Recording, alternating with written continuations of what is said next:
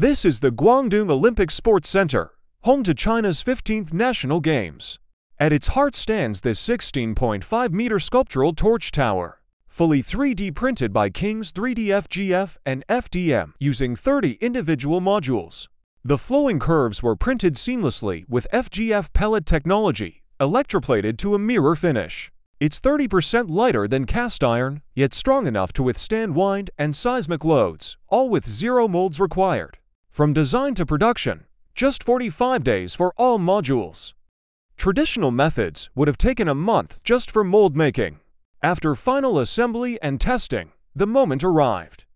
As the torch ignited, the stadium roared to life, a tribute to both the ceremony and the engineering power of King's 3D.